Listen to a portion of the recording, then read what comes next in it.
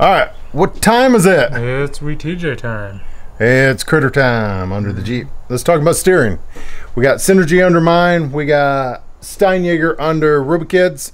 Let's crawl under these things. Okay, so this is the Steinjager steering. First off, to be noted, you're going to have to drill your spindles out. Those are 1/2-inch bolts. You'll have to drill out your pitman arm up here. So I'm thinking it came with the 1/2-inch, but this is one thing I wanted to let you know, that any 18-volt drill or any corded drill, I was surprised how easy these spindles drilled. So don't get hung up on that. And I'm thinking Steinjager sold the drill bit with it, but either way, it goes through real fast. Why did he go with this? Well, we'd planned on putting the Synergy on first because we were pretty happy with it over there on mine, but we ran into some fitment issues here. I'm thinking that Synergy said you could not go less than 3 inches. Now, I believe you can. The more I got looking at it, you would have to trim some stuff, but we chose to go with this, and after it was all said and done, I think you're pretty happy. Yeah. I can't remember how that's set up. I don't think this was originally designed to be one on top and one on bottom. I think they're both set up to where both of them are on the bottom. However, with his combination right here and being able to adjust the track bar, we're able to go over the knuckle. Now, if you have a 4.5, 5-inch, you'd be able to do the same. But when you start getting this low, you're going to start coming in with a lot of fitments. Dislikes. Okay, no, let's not get to dislikes yet. It's very well built. Very, very heavy. You'll be surprised how well this is built. You're going to have to turn these heims in such a manner to keep it so this bar is oriented in that direction. Okay, that's all the way rocked up. So if you were to bump up against something, that's the movement. I think it's the simplest steering out there. I have absolutely zero dislikes about it. Everything is 100% positive. I would never switch to anything else. So really, I don't know what your opinion is. You probably got some. No, I tend to be kind of liking a traditional greasable end, but you know, at first were these squeaking? I think they were squeaking a little bit in the beginning, but you don't have any issue now. Just hit them with some white lithium.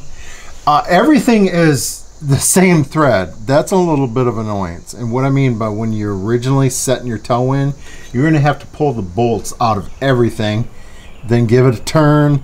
So it's not like a traditional tie rod to where one is a left thread and the other is a right thread. So you're going to have to unbolt everything, do your adjustment, put it back together. It takes a little bit longer to get it adjusted. Okay, I will say one thing as far as modifying this steering.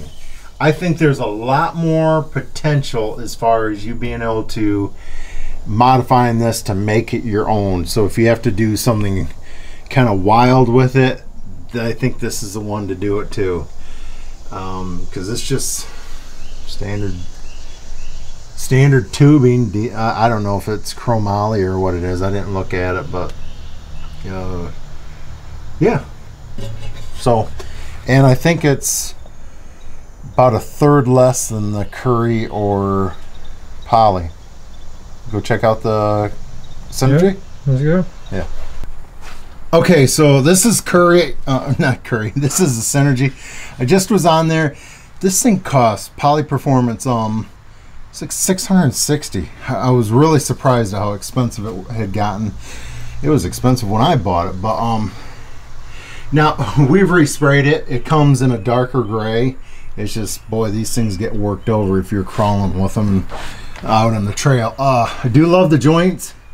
This is more set up the way a stock steering would be. It's just heavy duty, and what I mean by that is everything's right hand, left hand thread, so it's very simple to set your toe in and your steering wheel alignment. However, we have a few dislikes. The dislike is much the same way as I didn't show you over there with the Steinjager. The drag link, and this one's even more important than the one that's on the Steinjager, but you're going to have to run your tie rod end one direction here, and then turn the tie rod the opposite direction down at your spindle. What that does is it keeps this from flopping up and down. I don't know if I can move it right here. Just a little bit. Okay. I'm actually coming up to a stop right there on my tie rod on this end, and then I'm coming on this end up here. Okay. If I have those set loose, this thing will flop up and down considerably. So I thought at first that was going to be a big deal, you know, because the tie rods being kind of, they're opposite, and the directions show that you're supposed to set it up that way. It's what you have to do. If I hit a rock right here, which I do quite often, this thing will get jacked way up. So I've learned that we take a crescent wrench to the trail. That's easy. We just got to get a hold of that and give it a slight bump down. I don't know. You know, on one hand, I'm like, well, I'm kind of happy that it pushes up out of the way. It does mess your, I don't think the toe is affected that much, but your steering wheel's way off when you leave the trail. I'm just giving an honest opinion of the steering, that you're gonna have to carry a crescent wrench if you're taking this. Yeah, there is a crescent wrench slot right there. Yeah, flat spot. Yep. So it doesn't move your tie rod end. It just spins that up. So all you do is just kind of slowly pull it down. I got these things on there as tight as I can. Is there anything else? Incredibly well made. This is, I think, they're proprietary to them. They're ball joints, and they're considered to have some of the best ball joints and tie rod ends out there. Very nice, well machined stabilizer piece right there. Yeah, that is one thing about mine, is I wish mine did have a little bit more classy, presentable. Yeah, but it's tucked up under there, and it's not a show Jeep, so I really don't care. We've spun your steering stabilizer to where it's up tight out of the way. So yeah, I don't know. And there's no modification needed to the tie rods with this. I'm not to the spindles. So you just literally boom, boom, boom. And I believe Synergy sells that by itself, and if that fits over my tube, I could literally. It doesn't. Your tubing's a little bit bigger than this. Okay. Yeah, I already looked. I looked. Anyway. Yeah, it wouldn't be. It wouldn't matter anyways. With what you can't even see yours. No. We got yours so tucked up in there. I remember somebody glanced at it and they didn't even think you had a steering stabilizer in there. So, all right. What else do we say?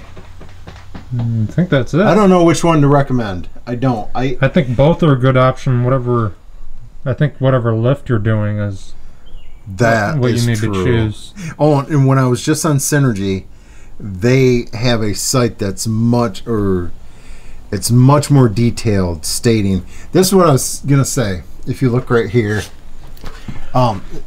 if you can imagine, as this is 4.5 inches, as you lower this, you're gonna start running out of room for your threads. So I mentioned to someone, you know, I'm not advising them that it can be done, but I'm just saying, if this could actually be shortened just a little bit for your 3-inch and under lifts, that's what it would take to fit this in there.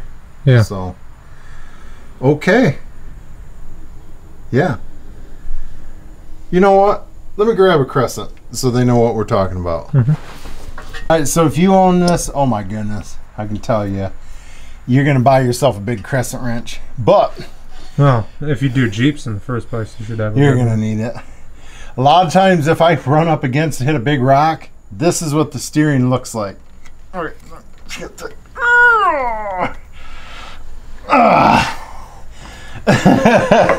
Can you really see what it looks like? Let me zoom out. Come from a side angle.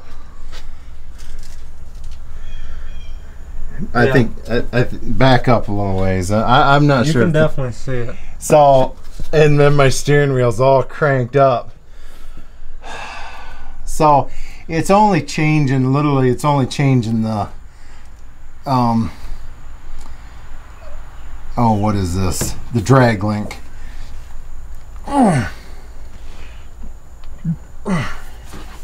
But we live in Realville, so we're just being honest with you. Oh, I do like this. This is a little bit cleaner than what the Curry is. A lot of people swear by the Curry. I can't remember why I didn't go with it. There was a couple things I didn't like about it, but since I've personally not ran it, I don't know. I can't tell you one way or the other. But the one big issue with this Synergy is that it bends up out of the way. Mm-hmm. But then the plus side is that it bends up out of the way, so you're not damaging anything. Yeah. Durability,